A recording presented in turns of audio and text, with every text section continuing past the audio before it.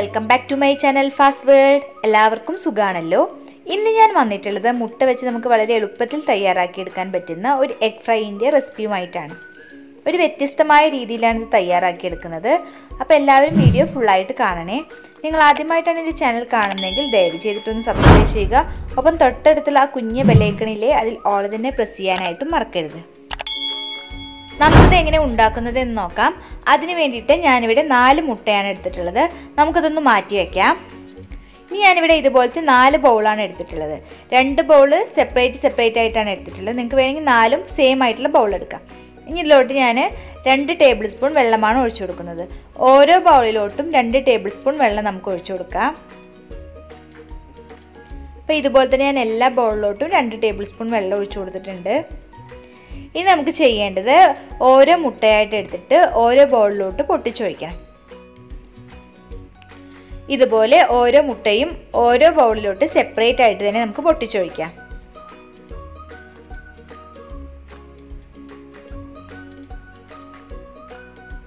ഞാനിപ്പോൾ ഇവിടെ എല്ലാ മുട്ടയും ഇതുപോലെ പൊട്ടിച്ചൊഴിച്ചിട്ടുണ്ട്.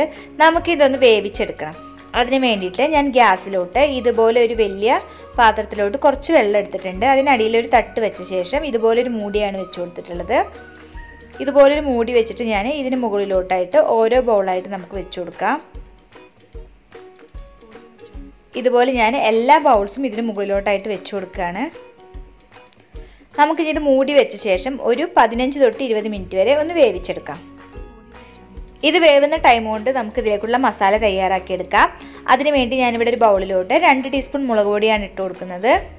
ഇനി നമുക്കിതിലോട്ട് 1/2 ടീസ്പൂൺ മഞ്ഞൾപ്പൊടി കൂടി ചേർത്ത് കൊടുക്കാം. മഞ്ഞൾപ്പൊടി കൂടി ചേർത്ത് കഴിഞ്ഞാൽ നമുക്ക് ഇതിലോട്ട് ചേർത്ത് കൊടുക്കേണ്ടത് 1/2 ടീസ്പൂൺ അളവിൽ കുരുമുളക് പൊടിയാണ്. ഇനി നമുക്കിതിലോട്ട് ആവശ്യത്തിനുള്ള ഉപ്പ് കൂടി ഇട്ട ശേഷം ജസ്റ്റ് ഒന്ന് മിക്സ് ചെയ്തെടുക്കാം.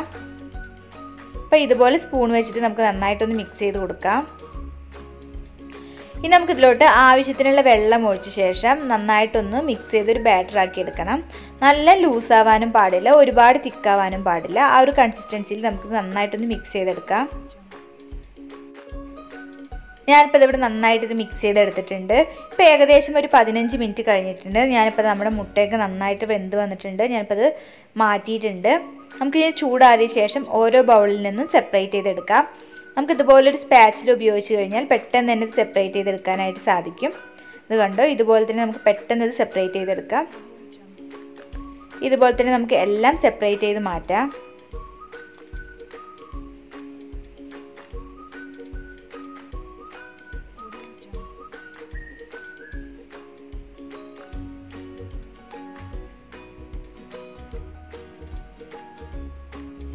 ഇതുപോലെ ഞാനിപ്പോൾ ഇവിടെ എല്ലാം സെപ്പറേറ്റ് ചെയ്ത് മാറ്റിയിട്ടുണ്ട്. ഇനി നമുക്കിത് സെൻറ്റർ ഒന്ന് കട്ട് ചെയ്ത് കൊടുക്കണം. നമുക്കിത് ഇങ്ങനെ വേണമെങ്കിൽ ഇങ്ങനെയും ഫ്രൈ ചെയ്യാം. ഞാൻ എപ്പോഴും ഇത് സെൻറ്റർ കട്ട് ചെയ്തിട്ടാണ് ഫ്രൈ ചെയ്യാറ്. കാരണം ഇതിൻ്റെ നമ്മുടെ ഉണ്ണിയിലോട്ട് നല്ല മസാല പിടിച്ചിട്ട് നല്ല ടേസ്റ്റ് ആയിട്ടിരിക്കും സെൻറ്റർ കട്ട് ചെയ്ത് ഫ്രൈ ചെയ്ത് കഴിഞ്ഞാൽ. അപ്പോൾ ഇതുകൊണ്ട് പെർഫെക്റ്റ് ആയിട്ട് തന്നെ വെന്ത് വന്നിട്ടുണ്ട്. ഇതുപോലെ തന്നെ നമുക്ക് എല്ലാം കട്ട് ചെയ്ത് കൊടുക്കാം. ഒന്നും പൊട്ടിപ്പോവാതെ തന്നെ നമുക്ക് കറക്റ്റായിട്ട് കിട്ടിയിട്ടുണ്ട്. അപ്പോൾ ഞാനിതവിടെ എല്ലാം കട്ട് ചെയ്ത് മാറ്റിയിട്ടുണ്ട്. ഇനി നമുക്കിത് ഫ്രൈ ചെയ്തെടുക്കണം. അതിന് വേണ്ടിയിട്ട് നമ്മൾ നേരത്തെ തയ്യാറാക്കി വെച്ചിട്ടുള്ള ബാറ്ററില്ലേ അതെടുക്കാം. അപ്പോൾ ബാറ്ററി ഈ കൺസിസ്റ്റൻസിയിൽ ഇവിടെ തയ്യാറാക്കി വെച്ചിട്ടുണ്ട്. നമുക്കിനി ഈ മുട്ട ഓരോന്നായിട്ട് ബാറ്ററിൽ മുക്കിയിട്ട് ഫ്രൈ ചെയ്തെടുക്കാം. അതിന് വേണ്ടിയിട്ട് ഒരു പാനിലോട്ട് വെളിച്ചെണ്ണ ഒഴിച്ച് ചൂടാക്കിയിട്ടുണ്ട്. വെളിച്ചെണ്ണയിൽ തയ്യാറാക്കുന്നതാണ് വളരെ ടേസ്റ്റ് ആയിട്ടുള്ളത്. എണ്ണ ചൂടായി കഴിഞ്ഞാൽ നമുക്കിതിലോട്ട് കറിവേപ്പില ഇട്ട് കൊടുക്കാം. വേപ്പില ഇട്ട് കഴിഞ്ഞാൽ നമുക്ക് ഇതിലോട്ട് ഓരോ മുട്ടയായിട്ട് നമ്മുടെ മസാലയിലോട്ട് മുക്കിയ ശേഷം എണ്ണയിലോട്ട് ഇട്ട് കൊടുക്കാം. ഇതുപോലെ ഞാനിപ്പോൾ ഇവിടെ എല്ലാം എണ്ണയിലോട്ട് ഇട്ട് കൊടുക്കുകയാണ്. നമുക്കിത് ഓയിലും തയ്യാറാക്കി എടുക്കാം. ഓയിലിൽ തയ്യാറാക്കുന്നതിനേക്കാളും വളരെ ടേസ്റ്റി ആയിട്ടുള്ളത് വെളിച്ചെണ്ണയിൽ ചെയ്തെടുക്കുമ്പോഴാണ്. ഞാൻ 4 മുട്ടയായിരുന്നു വേവിച്ച ശേഷം കട്ട് ചെയ്ത് വെച്ചിട്ടുണ്ടായിരുന്നത്. ഞാൻ എണ്ണ എടുക്കാൻ വേണ്ടിയിട്ട് ഒന്ന് മാറിയതും മക്കൾ അതിന് 2 പീസ് അടിച്ചെടുത്തുകൊണ്ട് പോയി. ബാക്കി 6 പീസ് കൊണ്ടാണ് ഞാനിവിടെ ഫ്രൈ ചെയ്തെടുക്കുന്നത്. ഒരു സൈഡ് ആയി വന്നാൽ നമുക്കിത് ചെറുതായിട്ടൊന്ന് തിരിച്ചിട്ട് കൊടുക്കാം.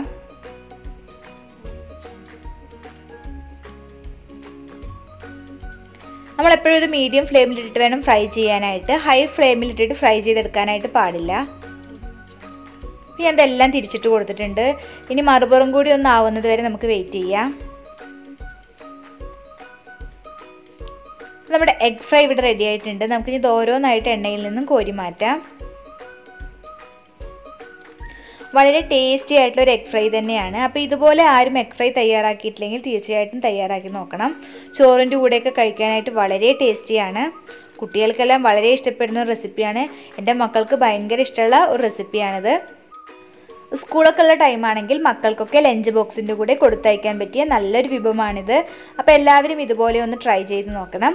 ട്രൈ ചെയ്ത് നോക്കിയ ശേഷം നിങ്ങളുടെ ഫീഡ്ബാക്ക്സ് കമൻസിലൂടെ എന്നെ അറിയിക്കാനായിട്ട് മറക്കരുത്. നിങ്ങൾക്ക് എൻ്റെ വീഡിയോ ഇഷ്ടമായെങ്കിൽ ഈ വീഡിയോ നിങ്ങളുടെ ഫ്രണ്ട്സും റിലേറ്റീവ്സും കാണണമെന്ന് ആഗ്രഹമുള്ളവർ തീർച്ചയായിട്ടും ഷെയർ ചെയ്യാനായിട്ട് മറന്നു പോകരുത്. ഒപ്പം തന്നെ സബ്സ്ക്രൈബ് ചെയ്യാനും ലൈക്ക് ചെയ്യാനും മറക്കരുതേ. ഇനി അടുത്തൊരു വീഡിയോ ആയിട്ട് കാണുന്നത് വരെ ബൈ. Thanks for watching.